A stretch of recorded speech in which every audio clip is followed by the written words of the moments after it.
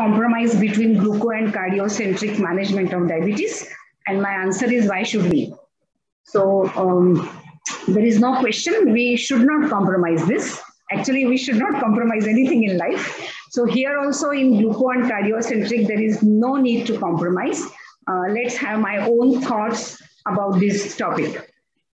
So by Asian Indian, we know the peculiarities of type 2 diabetes in India, who have, along with all the other features of thin fat, central adiposity, extremely high cardiovascular risk, which again and again been seen right from Interheart study to all the type 2 diabetes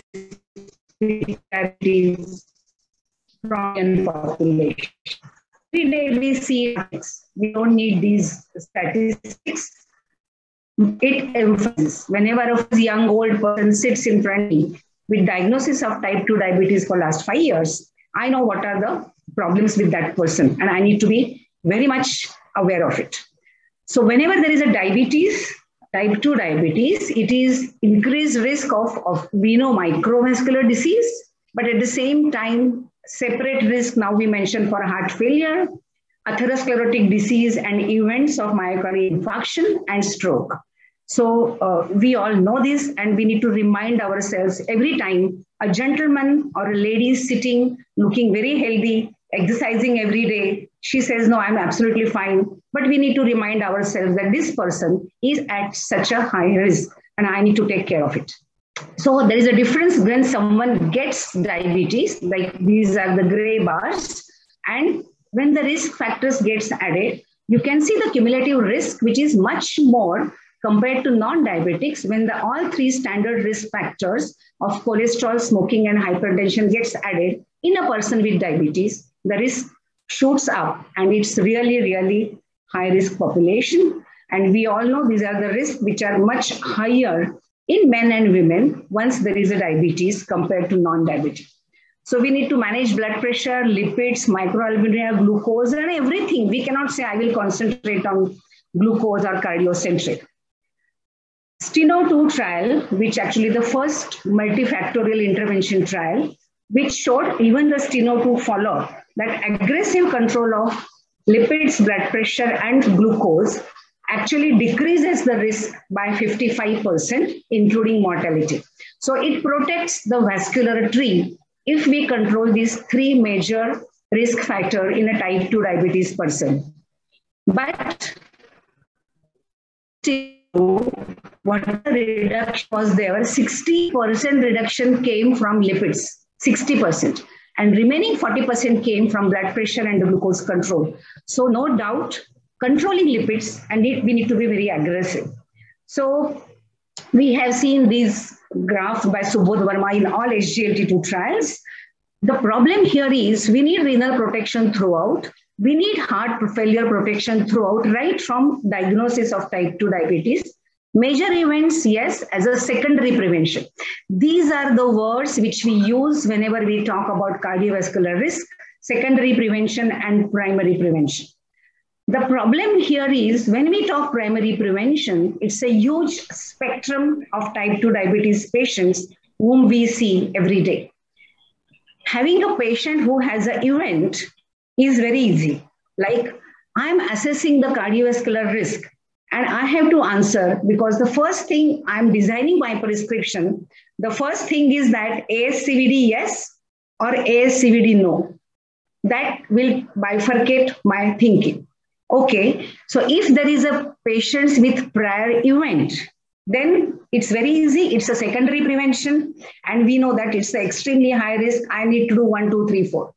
Now, when there is no prior events, then there is a big spectrum. The patient may have a signs of established cardiovascular disease, or patient may not have the signs. So if patient doesn't have the sign, does the patient belongs to big area? He can be here, stress test is negative, 2D echo is normal.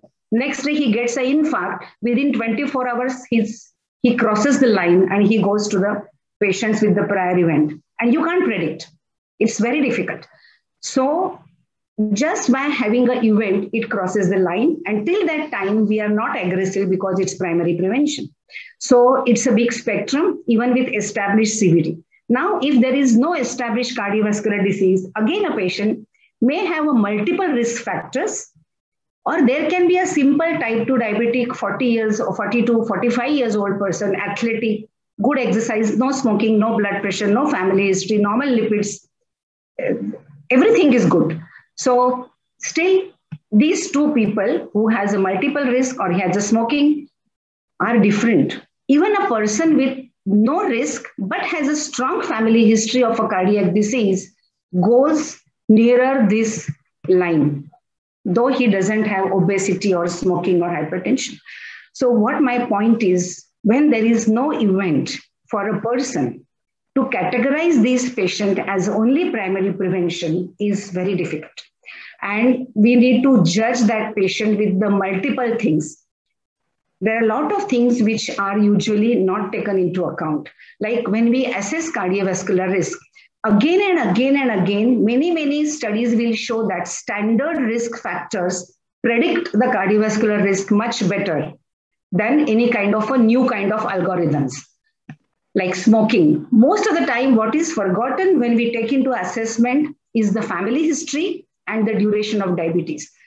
Many times, lot of risk score engines do not take into account duration of diabetes. And if you go by just risk score, when there is no prior event or all the reports are normal, then we may have a underestimation of this cardiovascular risk. That's what every type 2 diabetes person sitting in front of us, we need to be extremely aggressive. We usually do ECGs, treadmill test, and 2D echo. This is the standard test what every clinic is doing. They are not sufficient, we know. Coronary artery calcium score, I will to spend 1 minute about it. And there are lots of studies now which show that coronary artery calcium score, if it is 0 compared to more than 100, there is a huge difference in the risk.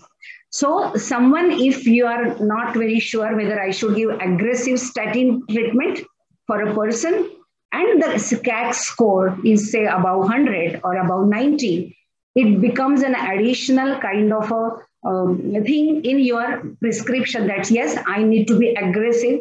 I need to have choices of the drugs which will have a very good effect on the cardiovascular risk. So we need to do more of a coronary artery calcium score, which may help. At the same time, we will be getting the studies when the CAC score is less than 0, and still type 2 diabetic people are having more cardiovascular events. So this is also very true.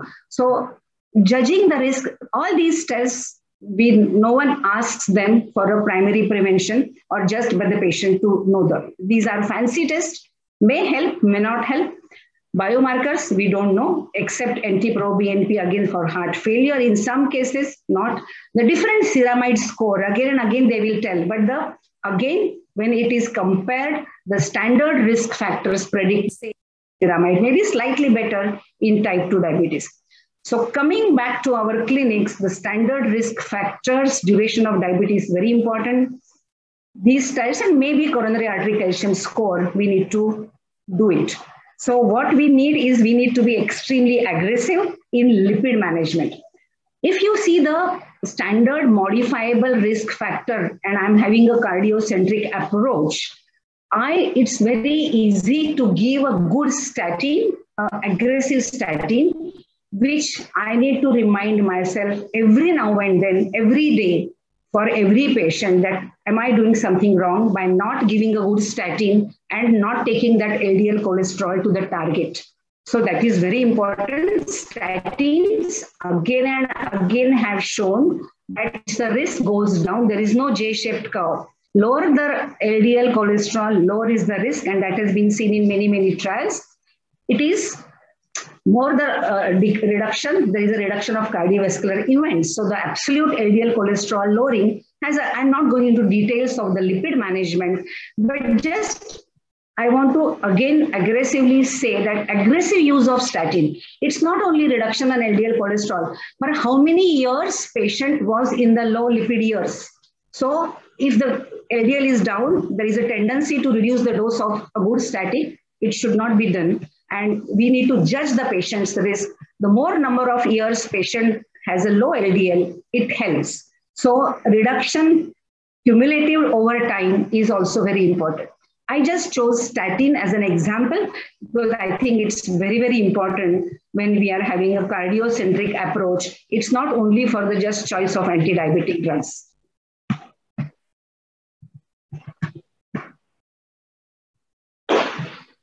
I think my slides are not moving, but I intend to say yes. So this question we need to ask that are we aggressive enough when we use statin? Sorry.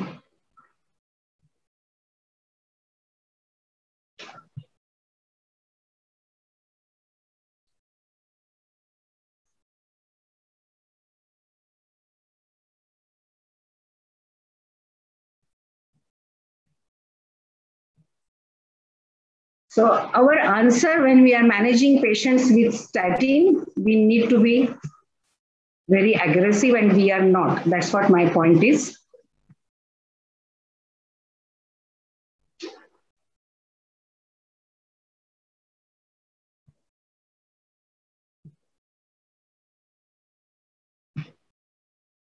So when we are having a cardiocentric approach, it's not only SGLT2 inhibitors, but it also a good control of good use of statins. Now, this is a paper by Naveed Sattar, which he has been replicated these statistics again and again in data from all over the world. What he shows that age at diagnosis, when it is below 40, the hazard ratio for the risk of coronary heart disease, AMI, stroke, and heart failure can be, you can see, 3 to 4 times higher. You can see for the heart failure, for a type 2 diabetes, if he gets diagnosed early, the risk of cardiovascular risk is much, much higher than someone who doesn't have diabetes at that age. And we see lots of population who have this type 2 diagnosed very early in life.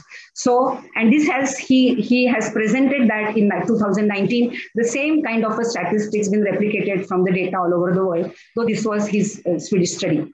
So what are the clinical implications? Risk factor control may need to be more aggressive in people developing diabetes at a younger age.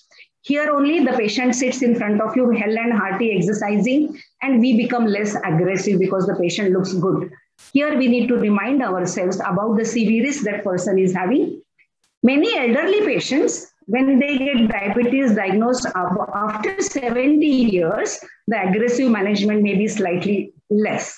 So even screening has to be things. So clinically, how to screen, as I discussed, is very important. Diagnosing heart failure is a big challenge. And we know that it's very difficult to diagnose. We need to guess. Then women need aggressive assessment and aggressive treatment, especially everything which is cardiac. Statin in primary prevention is very, very important. Whenever needed aspirin, we should not have any doubts. Choice of anti-diabetic drugs, which are cardiocentric, should be very routinely used, and we should not hesitate to use such drug in a primary prevention also. Combinations of drugs is the answer. What about glucocentric? Is it wrong? Yes, glucocentric is the very, very important. We know that UKPDS, legacy effects. We know right from day one, if it's a good A1C, there is a good benefit. We know Accord Advance, whatever the advantages of intensive glucose control, though non-fatal MI were significantly reduced in Accord, we know which was at the cost of hypoglycemia and the weight gain. So definitely we have these issues when we do intensive glucose control. So whenever there is a A1C going down, there's slightly J-shaped curve, which actually increases hazard ratio, which we have seen mainly in the Accord and intensive control trials. So hypoglycemia is the bad thing. It predicts future events. It predicts overall mortality. So all these intensive control trials have shown very high risk of hypoglycemia, and it triggers parasympathetic stimulation, adrenaline release, electrophysiology changes. This is the ECG after a few hours of hypoglycemia, which is showing how the QTC interval is prolonged. So there is an increased systolic blood pressure, reduced diastolic blood pressure, cerebral perfusion goes down. So any hypoglycemia is bad.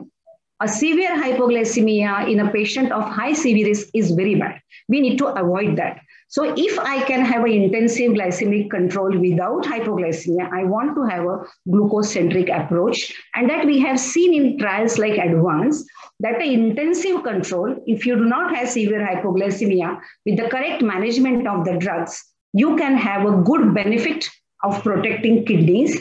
And again, this paper in 2019 talks about whatever is the level of GFR, the benefits are same. It's not that even the GFR below 60, you can see the rates of hypoglycemias are same, whether it is above 90. So there is a risk of small, but if we can achieve an intensive control without creating severe hypoglycemia, when we have loads of drugs, we have good insulin sensitizers, we have small dose thiazolidinediones, we have good basal insulins, we have SGLT2 inhibitors, we have GLP-1 analogs, and with the right combination, we can avoid hypoglycemia. At the same time, we can avoid even the weight gain. So per unit BMI gain and weight gain, we need to avoid that it increases 10-year cardiovascular and coronary heart disease risk, which is not only for weight gain, but also not for obese, but even for the overweight people with type 2 diabetes, the cardiovascular risk goes up. So weight reduction is the key therapeutic goal. So if I have my glucose-centric approach with the intensive A1C target in my mind, and if I can achieve that without hypoglycemia or without weight gain, I should go for it. And we should go for it. And we should not fear those 6.5 A1C target, even though there is a slight high CV risk, because there is a benefit to the patients, which we are giving these young patients for their kidneys. So it's glucose-centric, cardio-centric, both at the same time, kidney-centric, I will say. So these are the questions which are like, do those with type 2 diabetes benefit from having combined therapy? So the answer is combinations. By beginning, right from the beginning, the pendulum is not swinging away from metformin. Pendulum is swinging away from metformin monotherapy. So we need to use combinations right from the beginning. There are secondary outcomes where we can again use correct combination. And does it matter whether it's a step-by-step approach or I use right combinations, which takes me as a glucose-centric as well as cardio-centric? So answer is we should not compromise and we should have both the approaches to give maximum benefit to the patient. Thank you so much.